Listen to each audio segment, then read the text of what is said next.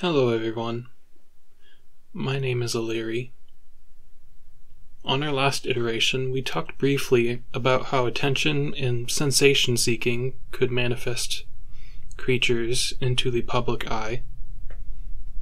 Whenever you may have people in power act or talk a certain way, many will follow by example. However, this will not be the focus today. Instead, we are going to talk about a belief which was necessary for the stability of the people.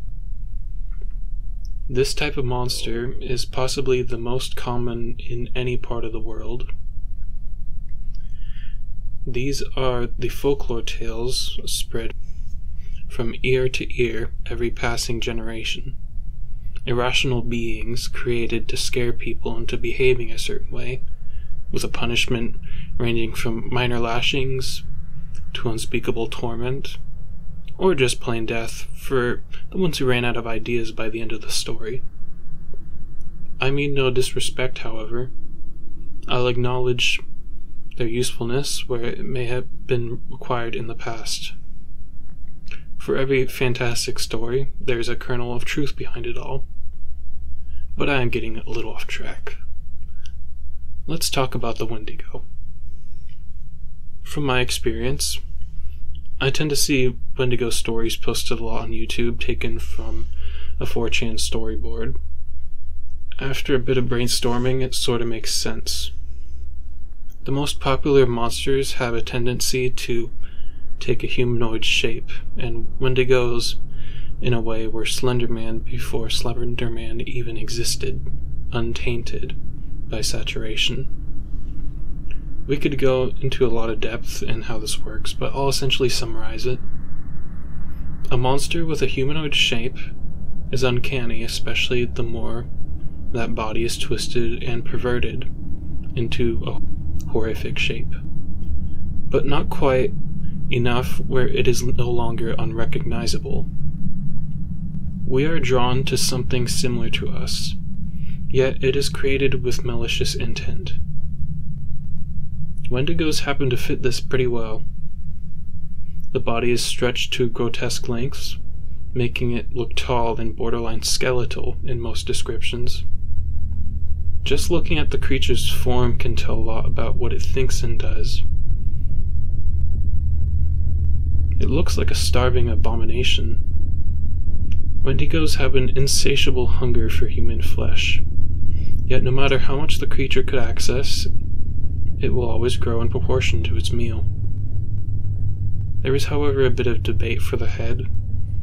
Some more grounded iterations would simply leave the head human with sharp long teeth and beady eyes. Others, however, have an animal head, specifically a prey animal. Most common is that of an elk or deer. Some form of kill that may be common to hunt in northern tribes of America. Thinking logically for a moment, this doesn't sound like a sustainable creature.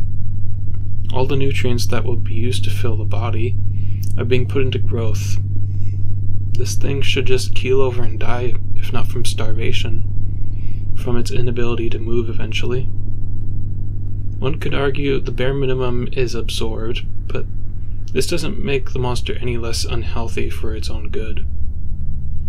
If this creature did exist, it would be without a doubt cursed to allow the Wendigo to stay alive at all, for anyone's sake, including its own.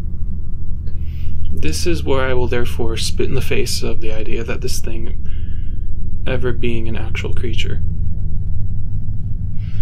An animal evolved to suffer like this is simply cruel. There is no depth in allowing a monster to be like this. Wendigos aren't primarily physical beings. They are much closer to demons or evil spirits, which would inhabit a person. This, however, has been overlooked due to popular culture, more focused on the physical rather than the spiritual. Imagine for a moment a small village. The village has workers, farmers, hunters, and sometimes traders who have access to resources outside the land. Every society falls on hard times, either due to weather, family feuds, someone vital dies, such as the trader or a respected leader, or even a scarcity of game in the region. In this more tight-knit part of the world, the individual was much more important than one would be in a city where one could disappear into the crowd. If you didn't do your part and bring a deer home, for example, then starvation was a high likelihood. Even more egregious was those who actively do not do their part and instead feed off the work of others.